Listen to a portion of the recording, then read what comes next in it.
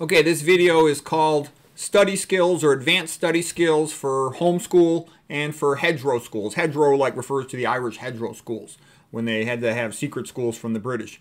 Okay, and the purpose of this is I'm going to teach you how to get good at school. This is not some, baby level BS beginner stuff. I'm going to teach you advanced techniques that, make you about 30 IQ points higher in terms of your academic performance. This is the real stuff, okay? Real quick, I know some of you know me and you've seen some of this before, but I want this also to be for people who don't know me, so I'm going to have to review a little bit of basic stuff. Here's my father. These guys are all from Ireland. Here's his two brothers. Grew up on a dirt floor in Ireland. Went to the Christian Brothers School. He's a physician. He's an engineer physicist. Okay, here's me, sophomore year of high school as a wrestler. In high school, I've considered myself an athlete. I didn't really pay much attention to school. I never took an honors class, never took an AP class. I didn't even know what an AP class was. My father's from Ireland, poor. My mother's from Ireland. She grew up in a house with a dirt floor, too. They're both dirt poor, didn't know anything about America.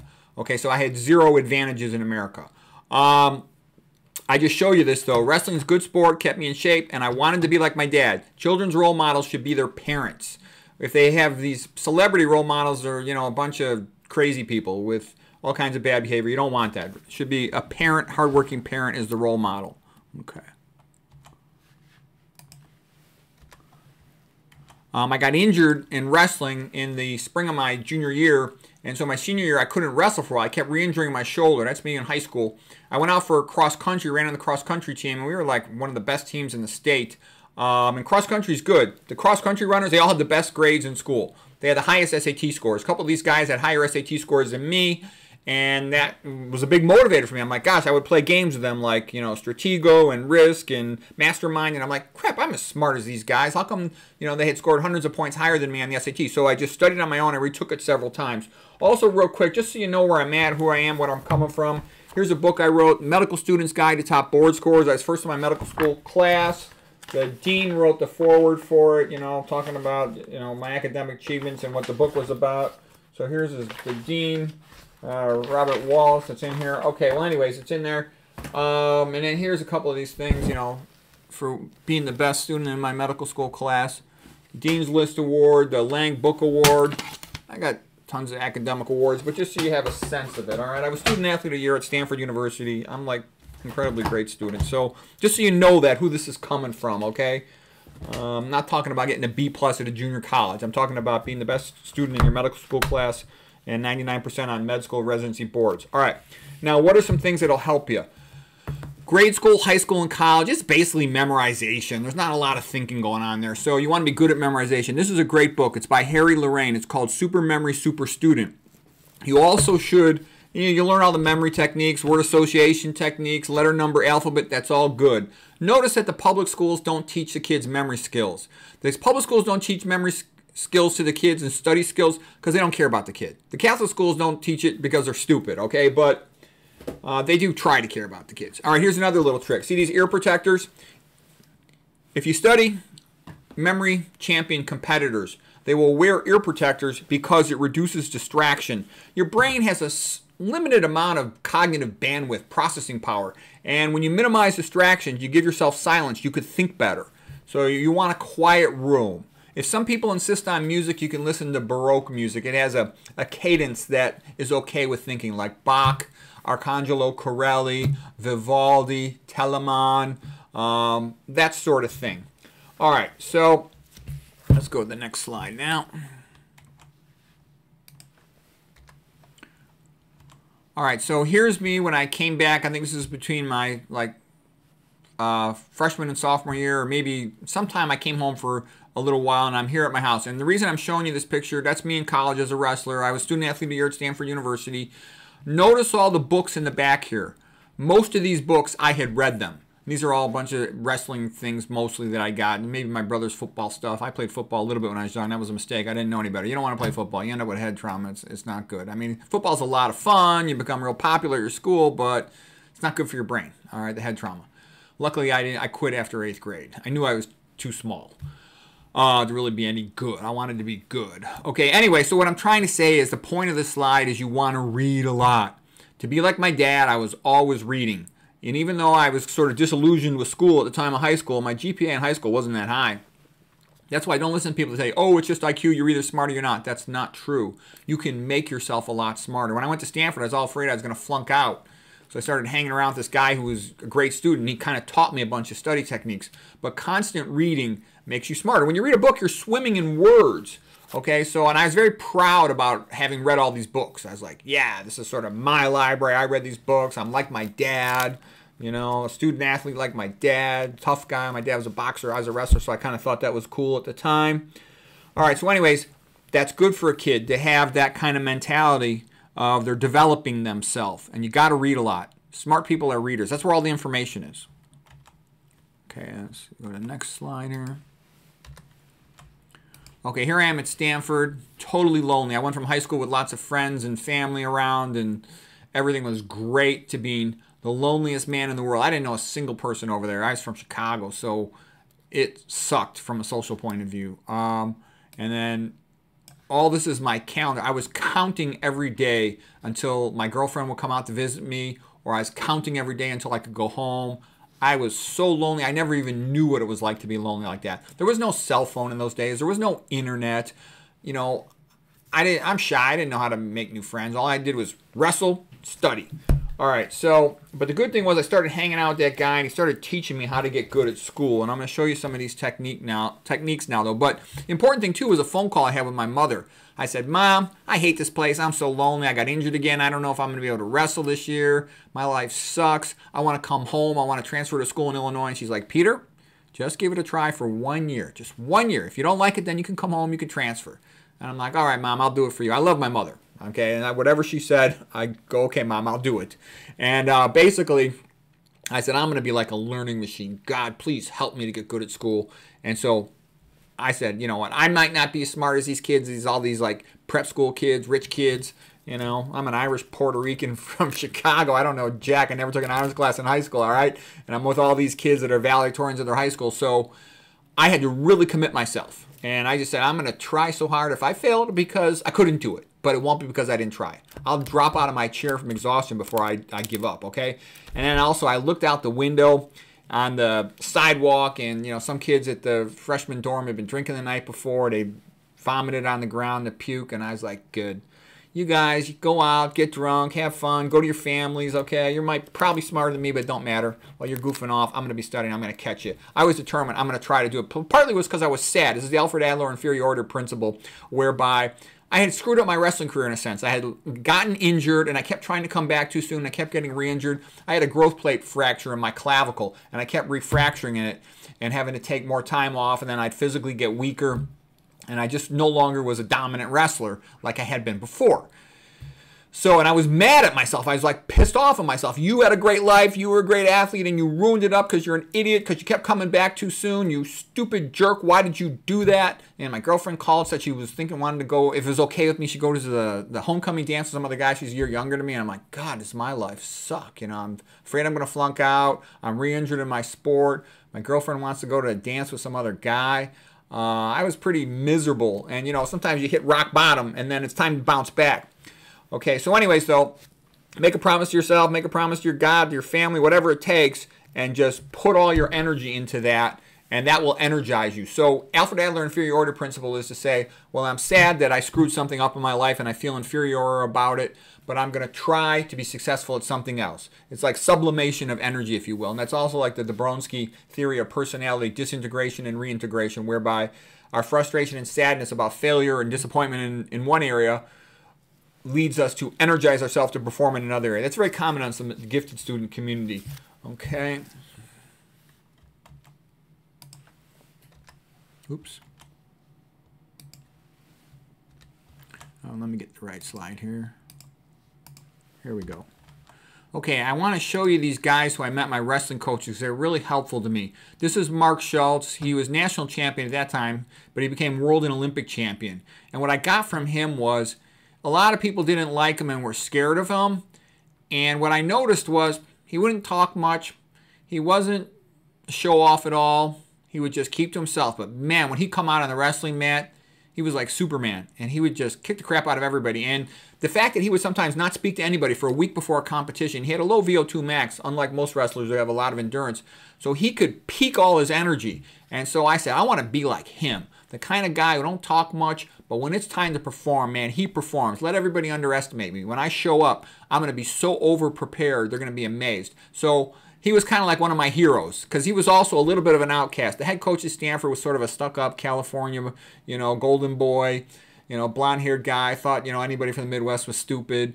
And he kind of didn't really like me that much. Actually thought he wasted a scholarship on me. So anyways, I very much identify with Mark Schultz.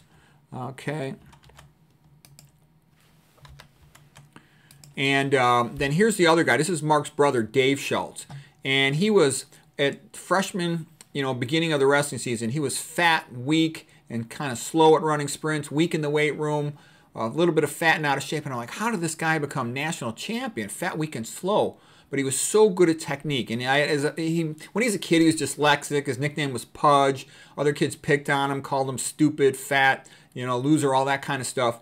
And then he found that he loved wrestling, and he became great at it. He would ride his bike in junior high over to the Palo Alto High School, and also to Stanford, which is like across the street practically. So he was training with the college guys, even by the time he was in junior high. And in high school, he became the best wrestler ever in the history of the United States in high school.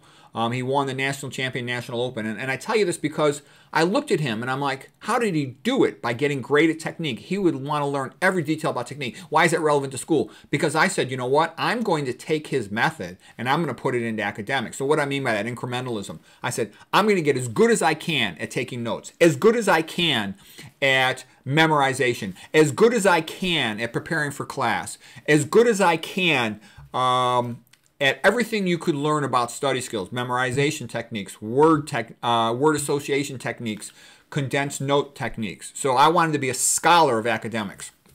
All right, and I got that idea from him that you could develop your own techniques and methods to become great. This was the wall of fame here. And so, by the way, I'd have to wrestle these guys, All-Americans, national champions, world champions every day in practice. I'd get my ass kicked. So I constantly kind of was like, I was the low man on the totem pole, and I was like, wow, man, it sucks getting my ass kicked every day.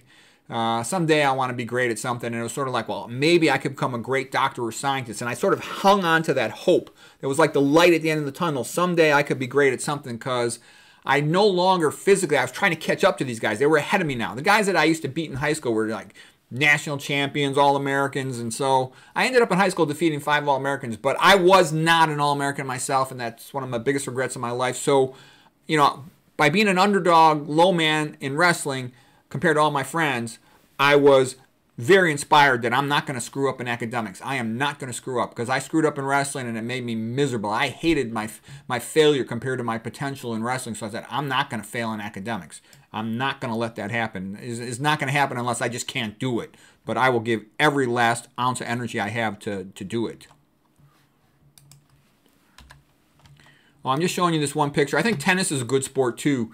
It builds good hand-eye coordination. This is my old house. I love my old house. It's a long story. I've talked about it elsewhere, how I ended up having to move to a new stupid house. But I love this place. That's another screw-up in my life. I should have stayed there.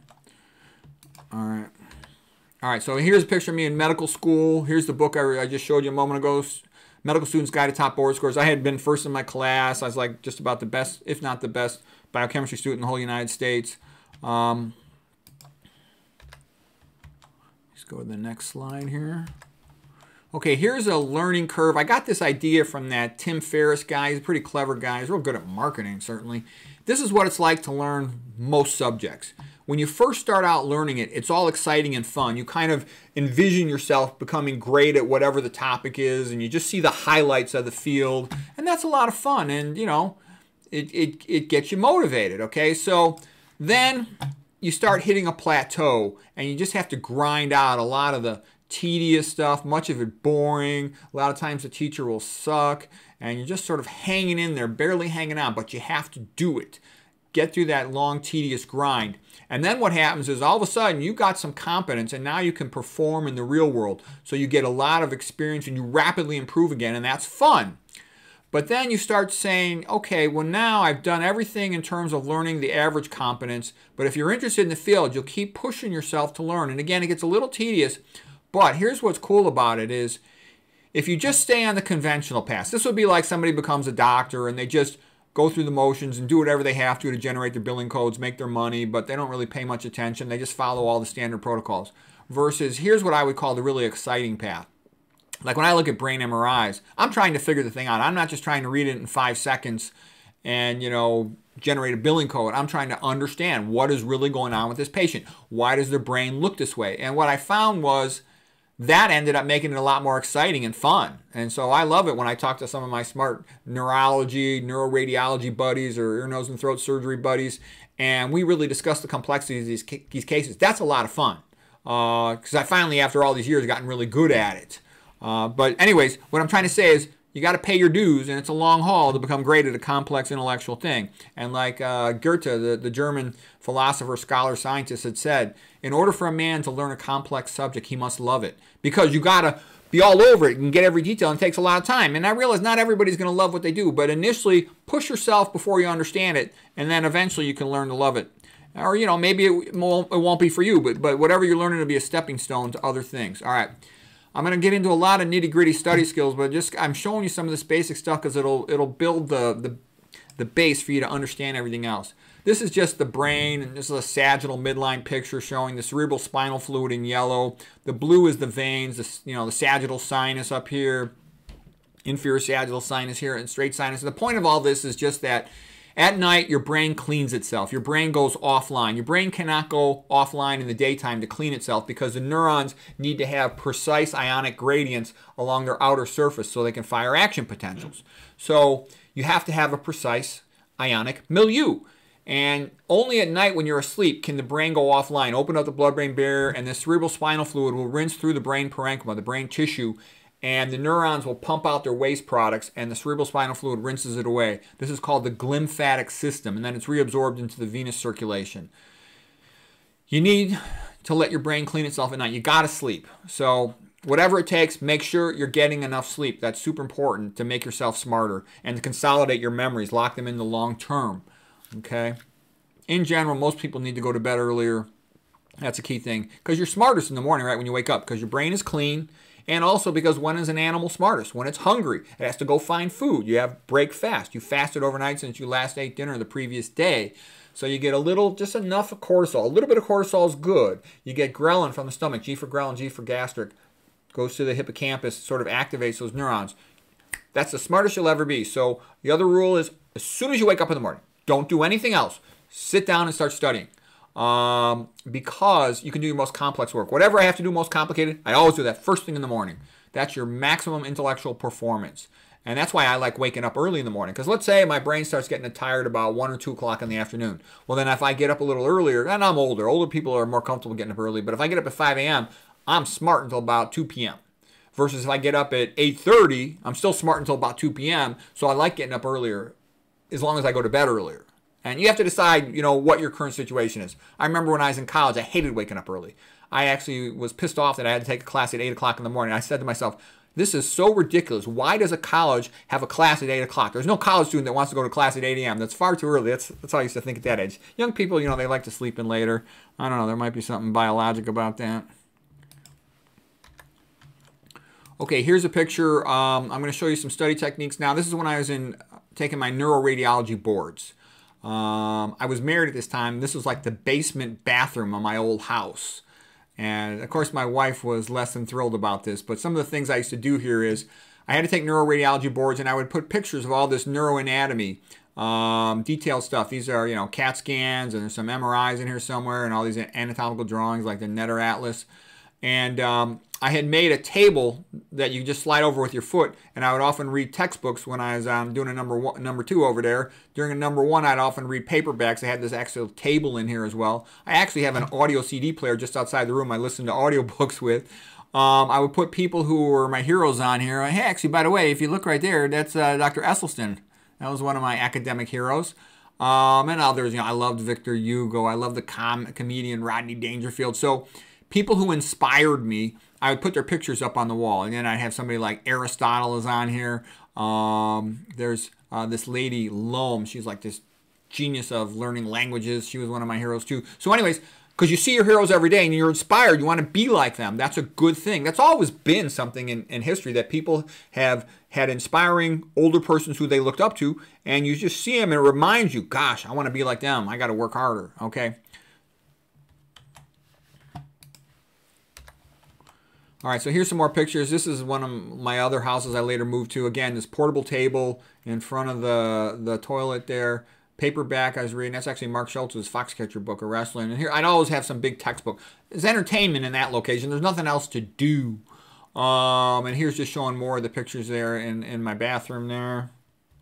My wife, you know, hated the bathroom. She thought it was like I was destroying the property value.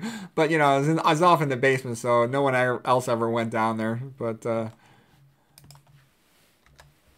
okay, now here's a really useful thing. This is a flashcard system. And this is called a SIRS, Spaced Interval Repetition System, SIRS. You want to know about this. I didn't really start using flashcards until I was a little older. I wish I had started using them in college. Spaced interval repetition means that, for example, I got 4 boxes here. The first one is where you put the cards, then you look at it, and if you instantly, automatically know it, then you advance it to the next box. If you hesitate at all, it stays in the first box.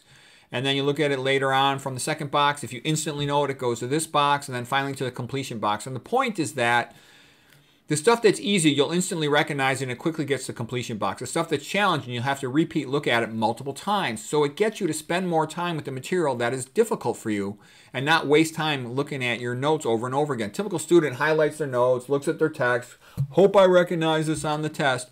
And that's not really what you want to do. You want to be able to repeat everything out loud. I do a walk and talk. I'll show you about that later. You can use electronic flashcards. There's like Anki is a good brand for that. There's other brands for that. I used to like to make stuff in paper, you know, that I could really hold on to. What if you lose internet access? What if your computer crashes? It's nice to have stuff in paper. I know the modern generation, they always walk around with their phones, but believe me, IQs are lower than ever before. They're not higher. So I'm not that impressed by the methods of the younger generation, them walking around with their cell phones all the time like idiots. A lot of them put it in their front pocket and they microwave their balls, or they have it next to their head, or they sleep near their head. That's all stupid. All right, now I'm going to show you some more advanced stuff. Okay, first thing I'm going to show you is I'll show you what I did for neuroradiology. I took this book here and I put all the pictures. I wanted everything in one spot. So I would tape all these pictures in complex neuroanatomy, and I put tons of my own notes in the margins. Like here's an example of tons of my own notes. Can you see that? Yeah, right there. Okay. So what I was trying to accomplish was, you know, it becomes crunch time the last, you know, let's say 6 weeks before a test, especially the last 2 weeks for a test. So I wanted everything in one spot. So I call this illustrated condensed notes. It's condensed in the sense that all my information is in one spot. This is for my neuroradiology boards. After I finished my neuroradiology boards, the examiner said, your performance was extraordinary. Where are you from? Where did you train? How did you study for the exam? He told my examiner that I had gotten a perfect score on his section of the neuroradiology boards. That's an oral exam, though, so there was no score. Medical and residency, I got 99%. So I know school really well at school. I wish I was good at other things in life as I was at school. Okay, here's, though, this is, I think, the most important one. Let me show you this one. This is what I use for my condensed notes for radiology residency. It's like a 4.5 hour test. I was done, and that's only the top 15% of medical students, and I was done in an hour, 10 minutes with a perfect score. And so I'm going to show you what I did. It's all in an outline format. Because it's an outline format, what that means is you can find everything quickly. Also, you want something where there's an index at the back of the book. Remember, what this is comprehensive, systematic memorization of tremendous volumes of material, okay? By having it all in one book, I could always find everything fast. I actually had another copy of the book that I brought to the hospital for when we have conferences. And I would look stuff up at conferences, and I'd make a note of the page number, and then I'd go back to this book when I would come home and I would study. I also made summaries of all the mnemonics. If you look in here up close, you'll see I have all these mnemonics, which are memory tricks. I made hundreds of them. Gosh, I don't know how many are in here if I numbered them. I don't know if I numbered them. I numbered some of them. I'm looking here at 140, 150, 160 something, so 170. So I made mnemonics 190. I made hundreds of them. Okay, it's still going up. I made all these mnemonics for all these diseases because that would help you to memorize them. And to make mnemonics, I would make the mnemonics simpler than what I was trying to remember. So they're typically acronyms where you go by the first letter of something, tells you, you know, triggers your mind to remember it. So I try to make them simple. They had to be easier than what I was trying to remember, and I made tons of them. And then, so I could know all this stuff. So you want to use mnemonics. I use them for everything, and also lots of word association. So that stuff was really helpful to me. I'm showing you another trick that was real helpful. And so some of the things we talked about here, you got to have desire to become great at school. Then you have to do the work. But then you want these good study skills. The next thing was, for example, you're going to take Spanish. Like I loved all the Spanish music, okay? And so I made this song, and I have all the songs that I liked, and I have the English and the Spanish on there so I could review the two of them together, the English and the Spanish.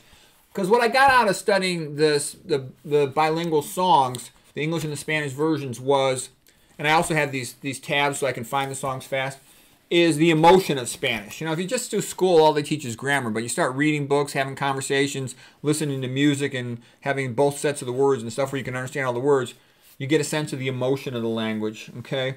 Nowadays, too, I'll show you some of the techniques I use nowadays, is I sometimes use Post-its on top of the page. Sometimes I just dog-ear the page, you know, fold the corner back. We call that the dog-ear a page. If I want to go back to the page when I read a book. I'll also sometimes summarize my notes in the back of the book. Like in the back of the book, I'll summarize it as I'm reading the book so I can later on go back to the page numbers or the really good stuff.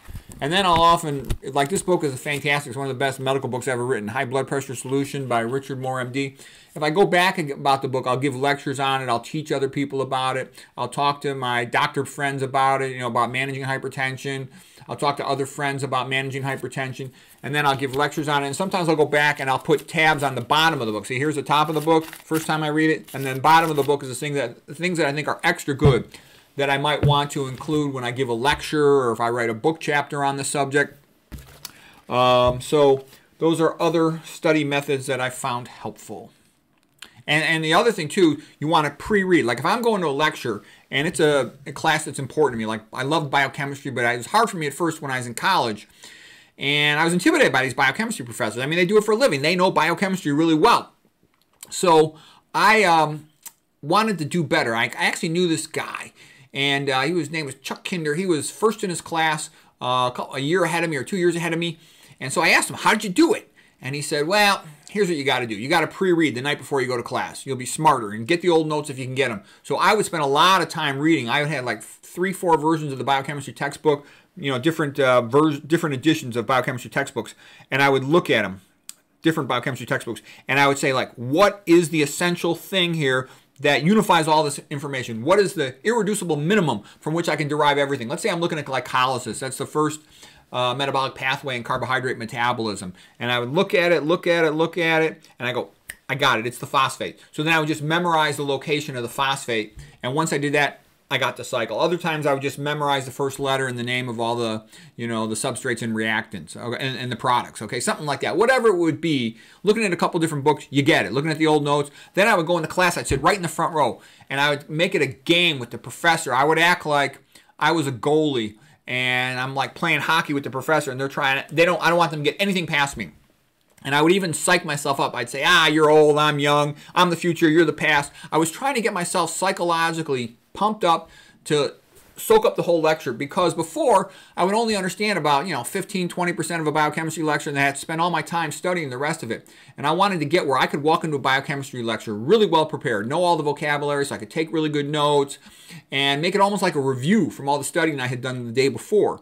And once I started doing that, I started being able to really absorb most of a biochemistry lecture. Yeah, of course I'd have to go back and study some more, but I started to really understand a lot. I also sit right in the front row. I don't want any distraction. All these kids are goofing off, talking to each other and stuff. No, I'm in the front row, just between me and the teacher, and you catch every nuance when you're sitting in that lecture hall right in the front. Never miss a class. My first year I had to commute a bit, and I hated it. I'd sometimes oversleep the first class. That was bad, okay? I got the shock of my life, too. When I went to University of Illinois for medical school. So I go to my midterms, and I'm expecting I'll be the best student in the class. And I ended up being like 10th percentile, and I'm like, how the heck could I, the big dog from Stanford academically, end up 10th percentile at a state school? What is going on? I was so pissed off. I didn't understand it.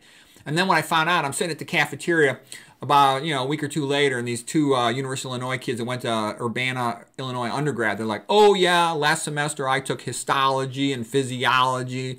And I'm like, there's the answer right there. I'm over at Stanford doing all these research classes, studying all this animal evolutionary biology, counting the number of mitochondria in a bug's ass, while they were studying all the classes that they were going to retake when they were in med school. So they had taken all the classes before, whereas I hadn't taken anything except biochemistry before. So once I realized they just simply had a lot more experience with the material, then I knew I would do better, and I eventually did much better. But that's what happened. So yeah, whenever something surprises you, figure out what happened so you can correct the problem.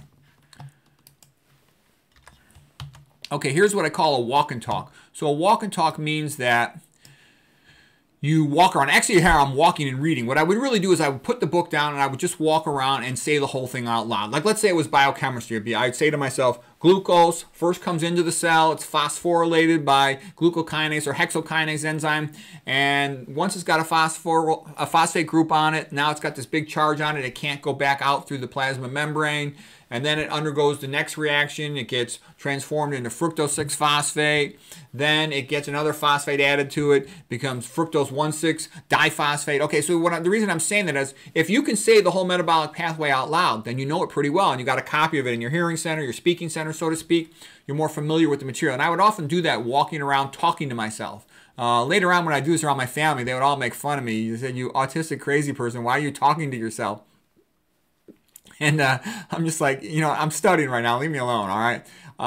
The other thing, too, I would sometimes say affirmations to myself. I get myself psyched up. You can do it. You can do it. I talk to myself like that. And so then they would start teasing me and imitating me. But it didn't really matter. I know this works. Because if you only look at your book, you're kind of insecure. You're scared. I hope I recognize everything when I take a test. If you've put your book down and you've walked around, you can recite the entire biochemical cycle, all the, the substrates, the products, the enzymes, the ATP production numbers and stuff.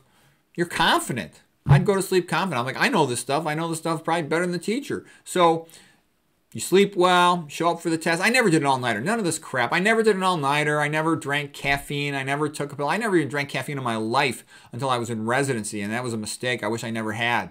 So what I'm trying to say is when you prepare well and you know what you're doing, you feel good, you sleep good. And another thing, too, is I wasn't just trying to get a grade. I wanted to become a great doctor or scientist. And what that meant was when you take a class, most students, they take a class and they forget almost everything. Versus I would take a class and I would remember a lot of it. Not all of it, but I'd remember a lot of it. So I'd take the next class and I was starting off with an advantage. And the more time went by, the bigger advantage I had. And it wasn't like, oh, I was just good at biochemistry. No, I got myself where I could memorize or learn anything they could put in front of me. And I was like, I don't care what the class is. I expect to be the best student in the class. And I wasn't always the best student in the class. I was always very close, if not the best. And I was the best overall. But what I'm trying to say is you get a lot of confidence in your academic abilities when you've developed them that way. And if you play the game for the long haul, this is just some of my academic stuff. Yeah, my SAT went up. I took SAT 3 times, and it went up, up, and up. Just realize it's a memorization contest. The more you study, the more you memorize, the better you get at. Okay, now here's another thing. I think I showed you all this stuff. And I showed you the earplugs for getting a quiet room. Later on in my mid-30s, I became a little fat, and then I had to lose all the weight. It took me a couple years. McDougall's idea of focusing on starch was actually quite helpful to me. I was a star McDougall on the McDougall site as well. But here's one of the textbooks I wrote. I offered a textbook in imaging-guided surgery there and interventional. So anyways, I show you this stuff because if you as a student and you as a parent, you want your kid to be good at school, don't just bug them to read books. If you bug them, they're not going to want to read. What you do is show the pleasure in it, be a good example yourself, and let them learn to enjoy it. Let the kid read whatever they want. If you force the kid to read something, they're going to hate it. I used to buy my kids books when they were young, and they almost never read anything that I bought for them. Then I learned you have to let them pick the book. So I'd go with the kid to the library or to the bookstore, let them pick the book, or later on let them pick it from an internet bookstore, and then they would read the book. So learning should be a joyful thing. When you think about it, learning in the real world actually is an enjoyable thing. Like when you're a wrestler, you want to learn that technique so you can win your next match. You remember that technique because that could, save your butt. You'll defeat your opponent. And things that are really useful, you remember. You remember what you learned in driver's ed, okay? And so what I'm trying to say is most school is stupid. They'll just give you a list of vocabulary words to memorize. That's stupid because you memorize it for the test and you forget everything. What's the point of that? That's like the intellectual equivalent. William Glasser, this great teacher, said this. He's a great psychiatrist, academic teacher. He said, that's like telling somebody to dig a ditch and then fill it back in with dirt. It's stupid. It's a waste of their time. The best way to learn stuff is to use it. And that's why it's also good to read books and have conversations. It should be a highly respected thing to read books and have conversations. If you look around at the smartest people, you're going to see this is a very characteristic thing. When they were young, they would read books and discuss them with adults. And it could be the religious books of their culture and tradition. It could be whatever is popular in their group, but they are reading books and discussing it. And because I used to do that with my dad, I was, very scared when I was at Stanford that I was going to flunk out. I got all B's, B minuses my first quarter grades. But then once I started figuring out, I was like, wow, I got an advantage on these kids. I love reading and talking about books. Most of these kids are just trying to get a good grade. And there's a difference between the person who's trying to really become good and who really wants to be good and who's really trying to learn and understand versus the person who's just trying to get a grade. The point being is I just kept improving and improving, and other kids were sort of stagnant. And I think that's a big part of it. And you become more verbally sophisticated. When you read a book, you're swimming in words. I mean, every page, there's tons of words. If you're doing this all the time, you get good with words. For mathematics, you got to do tons of problems and just figure out a way to do them. Make flashcards or whatever. Be aware that you could really dramatically up your performance. Like I said, I ended up being like the worst of the cross-country runners on the SAT. Not the worst of them, but there was like about 3-4 guys who were better than me. But by the end, if I took the test 3 times, I think I scored higher than all of them. And that was how I did it. So know that you can improve dramatically and try to do it. And respect academics. Nice thing about academics is you could use your brain every day. You do have to every day the rest of your life. It's an enjoyable thing to get better educated, to increase your ability to do different things. A lot of stuff that kids are so obsessed about when they're young, they can't do them when they're older. It was a lot of fun to wrestle, but I can't wrestle anymore. I don't have any place to wrestle, and I got a little bit of a shoulder problem. I can wrestle a little bit, and I can wrestle like on my knees and stuff against my nephew who's a senior in high school, but I'm not like I used to be, okay? You got to do it all the time. And a lot of other sports, football or other sports, you need a whole big team. You can't do that stuff versus you use your brain every day, you continue to use it, and the learning pays off. Musical instruments also good, learning how to draw. But anyways, all I'm trying to say is study skills make a tremendous difference. I went from being scared I'm going to flunk every class, happy to just get a B in a science class to, my second year I'd get A pluses and the most difficult stuff, the weed out biology classes, the organic chemistry. And I had this confidence once I got it, I'd walk in the room, I was just like, I'm going to dominate this class. I just know it. I could hear the kids talking around me. I would know that I was way ahead of them academically. And that was a nice feeling to have that confidence. And so what I'm saying is there was no change in my brain. There was no intrinsic genetic IQ change. I just had learned how to study. So hope that helps you.